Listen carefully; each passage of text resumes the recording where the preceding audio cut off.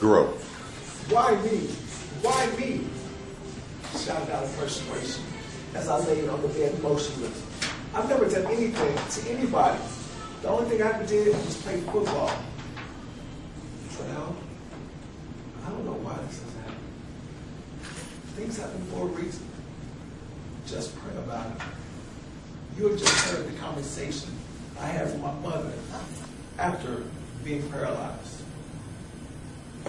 Thinking about her advice on prayer raised the question, does prayer have a positive impact on health? According to research done by the Health Partner Research Foundation, says it does. They did a study on the characteristics of adults who use prayer as alternative therapy. The study is funny because the purpose of the study was to describe the demographics, health-related, on the adults that do and do not pray. Subjects, there was approximately 5,100, sort of random sample. They took a analysis of maybe 4,100, and that's about 86% of their subjects on this test. And what the results were is, after adjusting for demographics, they actually found that those who prayed actually used alcohol and drugs less. They had more intakes of vegetables. They were more likely to get their flu shots, which was very interesting to me. And also on the conclusion, I'm going to read this, it says those who pray have more favorable health-related behaviors, preventative service use, and satisfaction with care. Discussion of prayer can help guide customization of clinical care. Isn't that good information to know? I've quickly learned that you can put anything on paper and make it look good. I've learned that experience is the best teacher. Let's take a walk in my shoes to explore the positive effects of prayer on health. In the fall of 1995, I was a young, promising athlete who ran up to the football field at Sherman, Bearcat Stadium in Sherman. Though just a freshman, my athletic prowess had earned me a spot on the varsity football team, which telling you I was super excited about. A short time later, I was carried off the stage, carried off the field, a quadriplegic, paralyzed from the neck down. I must confess that adjusting to a disability is not easy.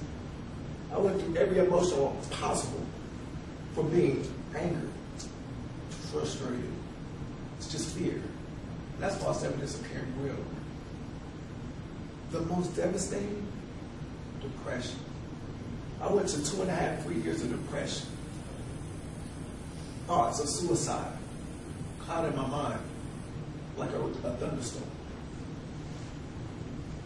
I thought about starving myself to end the pain of hopelessness. It wasn't a good idea though, because I like food too much. I even tried to smoke marijuana to soothe the pain. The only thing that ended up in was a headache, which required me to be lifted up out of my chair, taken over to the bed, and slept on for a couple of hours because the headache was hurting. I didn't even have antidepressant medicine. One thing that I realized after one of my crying sessions, I got tired of being sick and tired. So I finally did what my mom encouraged me to do. Pray.